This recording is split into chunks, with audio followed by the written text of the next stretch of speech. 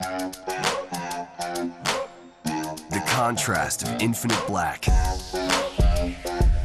The clarity of fast-switching phosphors. The smoothness of 600 hertz. All come together to create what CNET calls one of the best 2D TVs they've ever tested. See what amazing looks like. The Viera Full HD 3D TV from Panasonic.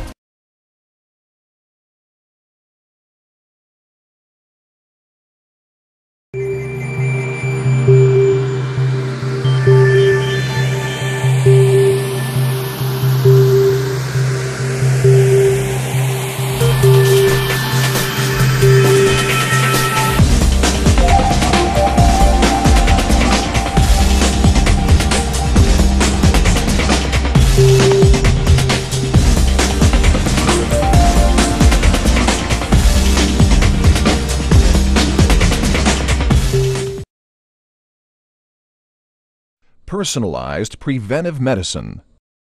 Were you aware that the majority of cardiovascular events occur in individuals who are classified as low or intermediate risk based on assessment of traditional risk factors?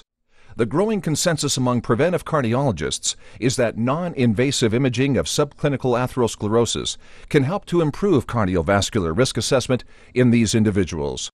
As shown here, Jack and Joe have the same profile of cardiovascular risk factors. Let's see how their physician uses carotid ultrasound examination as his method of choice for non-invasive imaging of subclinical atherosclerosis to better define their risk. Using the Panasonic CardioHealth station, the doctor quickly scans Joe's carotid and finds atherosclerotic plaque in his left carotid artery. Also, in the longitudinal view, the wall thickness, or IMT, of Joe's carotid artery is higher than other men of his age and ethnicity. Now let's take a look at Jack's exam.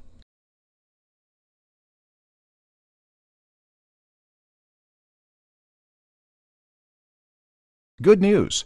The doctor scans Jack's carotid and does not find any plaque. Jack's IMT looks good for his age. Based on these results, the doctor now realizes that Joe is at a higher risk than originally thought based on his risk factor profile and may warrant a more aggressive treatment of his risk factors.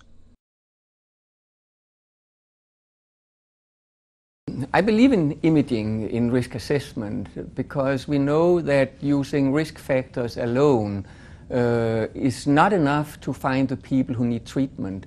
Most heart attack and stroke occur in people that has an average level of risk factors. So we need to do more to find those at high risk. I think the fundamental issue of examining a vessel that's in 3 dimensions and the plaque that develops inside it, which is also in 3 dimensions, is going to stay no matter what technology you use, unless you happen to use a 3-dimensional technology, which I think is the ultimate way of really evaluating the amount of disease. It is my impression that a multi-modality approach would be advisable and preferable. Multi-modality by both biochemical biomarkers as well as imaging.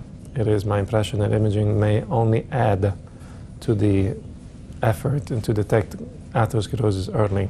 Thanks to Texas legislature and the governor of Texas, our state is the first to recognize the importance of preventive screening for cardiovascular risk assessment and ultimately prevention of heart attack and a stroke. So ultrasound of carotid arteries is very popular in Germany because the physicians and particularly the cardiologists noted that in addition to risk factor assessment, something new has to be done in order to get a better risk assessment.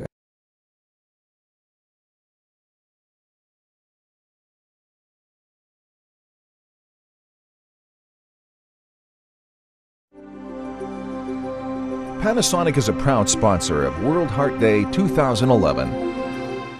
The Panasonic CardioHealth station utilizes state-of-the-art ultrasound imaging technologies to empower clinicians to practice personalized preventive medicine. CardioHealth's intuitive touchscreen interface simplifies the entire examination.